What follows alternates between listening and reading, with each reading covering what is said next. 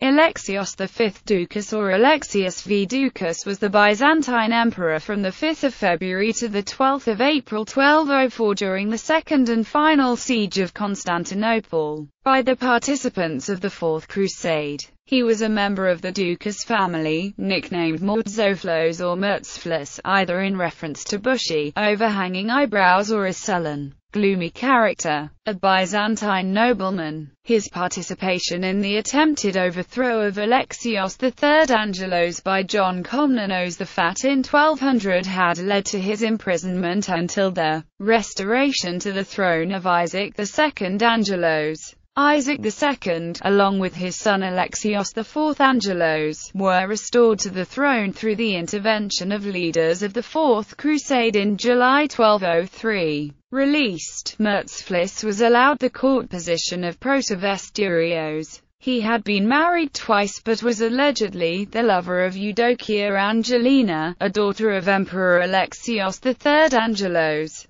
By the beginning of 1204, Isaac II and Alexios IV had inspired little confidence among the people of Constantinople in their efforts to defend the city from the Latins and Venetians, who were restless and rioted when the money and aid promised by Alexios IV was not forthcoming. Alexios Doukas emerged as a leader of the anti-Latin movement and personally led some skirmishes against the Crusaders. When the populace rebelled in late January 1204, the two emperors barricaded themselves in the palace and entrusted Alexios Doukas with a mission to seek help from the Crusaders. Instead, Alexios Doukas used his access to the palace to arrest the emperors. The young Alexios IV was strangled in prison, while his father Isaac died shortly afterwards, his death variously attributed to fright, sorrow, or foul play. Alexios V Doukas was crowned in early February 1204. After his coronation, Alexios V began to strengthen the defences of Constantinople, and ended negotiations with the Latins. It was too late, however, for the new emperor to make much of a difference. An attempted surprise attack against the Crusader camp failed despite the emperor's personal leadership.